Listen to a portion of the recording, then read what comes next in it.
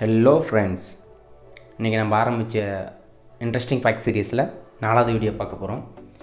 இன்றைக்கி ரொம்பவே ஒரு வித்தியாசமான ஒட்டுண்ணியை பற்றி தாங்க பார்க்க போகிறோம். அதனுடைய நேம் என்னென்னா Cymothoa Exigua. இது வந்து மீனில் காணப்படக்கூடிய ஒரு வித்தியாசமான ஒட்டுண்ணிங்க.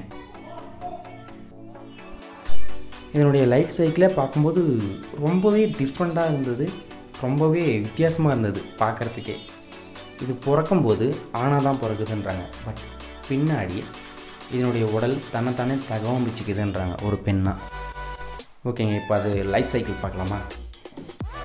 இது மீன் சுவாசிக்கும்போது அதனுடைய செதில் இருக்குது இல்லைங்களா, அது மூலிமா உள்ளே போயிடுதுன்றாங்க. உள்ளே போயிட்டு ஒரு கொஞ்ச நாள் அந்த செதிலே தங்கிடுதுன்றாங்க. தங்கிட்டு தனக்கு தேவையான வளர்ச்சியெல்லாம் அடைஞ்சிட்டு அதுக்கப்புறம் சொன்னேன் இல்லைங்களா, முன்னாடி சொன்னேன் இல்லைங்களா, இது தன்னைத்தானே ஒரு பெண்ணாக தகவமிச்சுக்குதுன்னு சொல்லிட்டு அதுக்கு செதிலுக்குள்ளே தூந்து வளர்கிற வரைக்குமே ஆனால் தான் இருக்குமா. அதுக்கப்புறம் ஒரு மெச்சூரிட்டி அடைஞ்ச பின்னாடி தன்னைத்தானே பெண்ணாக மாற்றிக்கிட்டு அந்த மீன் இருக்குது இல்லைங்களா, அந்த மீனுடைய நாக்கில் போய்ட்டு உக்காந்துருமா. அந்த நாக்கில் உட்காரத்துக்கு உண்டான அந்த கால், அதனுடைய வாய் தகவமைப்பு எல்லாமே டோட்டலாக மாறிடும்ன்றாங்க. அந்த ஒட்டுண்ணிக்கு உக்காந்துட்டு பின்னாடி என்ன பண்ணணும்னா அந்த நாக்கில் தன்னை நிலைநிறுத்திக்குமாமா.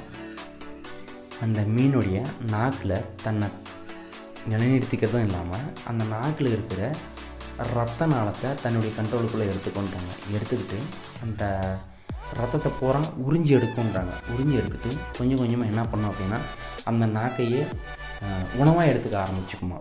அந்த நாக்கை உணவாக எடுத்துக்க ஆரம்பிச்ச பின்னாடி கொஞ்சம் கொஞ்சமாக அந்த நாக்கு வந்து அந்த மீன்லேருந்து ரிமூவ் ஆகிடும்ன்றாங்க, எடுத்துருன்றாங்க.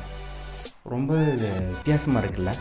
எடுத்துட்டு அந்த நாக்கு இருந்த இடத்துல தன்னை முழுசாக நிலைநிறுத்திக்குமா.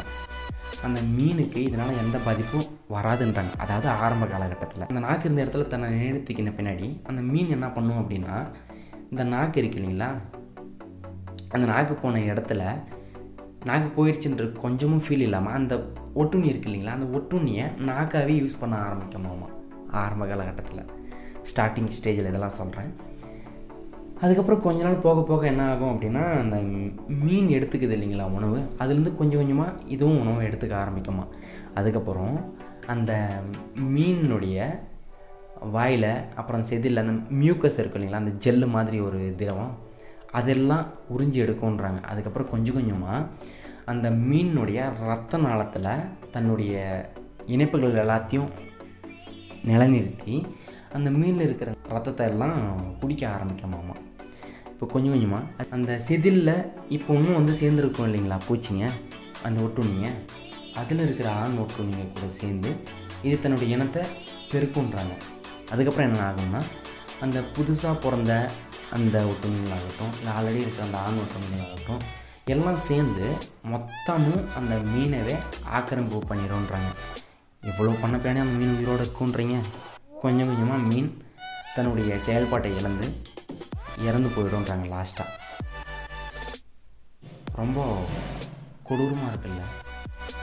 பட் என்ன, இதை விட கேவலமான ஜென்மங்க நம்ம மனுஷ ஜென்மத்தில் நிறையா இருக்குது. Okay, thank you guys for watching this video. Keep supporting